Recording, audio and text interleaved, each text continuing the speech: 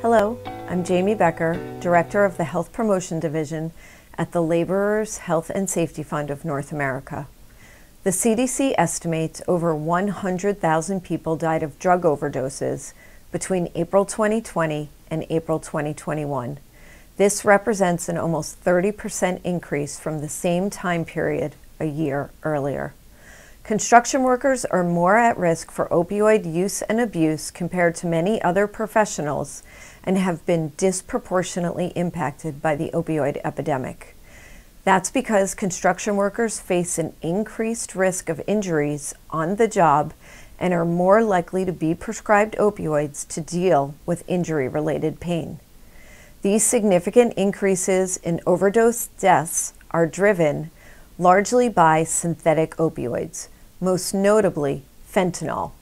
Fentanyl is increasingly being combined with heroin, counterfeit pills, and cocaine. This unfortunately is often unknown to the user. This is especially dangerous because fentanyl is 50 to 100 times more potent than morphine. Opioids initially provide an easy and effective way to manage pain. The problem is that people can quickly build up a tolerance and require more of the drug to get pain relief. For some people, this can lead to addiction.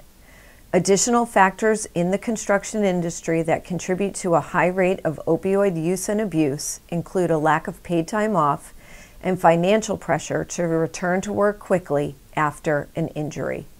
Both contribute to people looking for fast and effective ways to manage pain.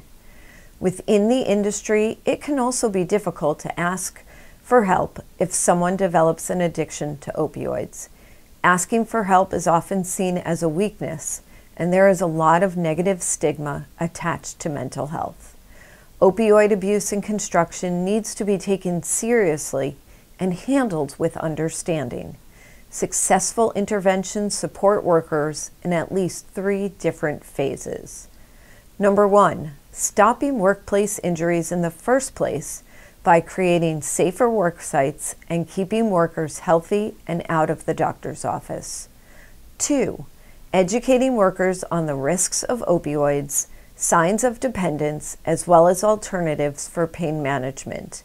And 3, access to affordable and comprehensive treatment for workers struggling with addiction. Reducing the stigma of addiction and creating a support system for employees to get help and then return to the job are key.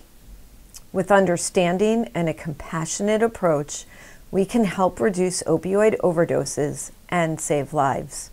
For more information on opioid addiction and intervention, visit our website at lhsfna.org or contact the Fund's HP division.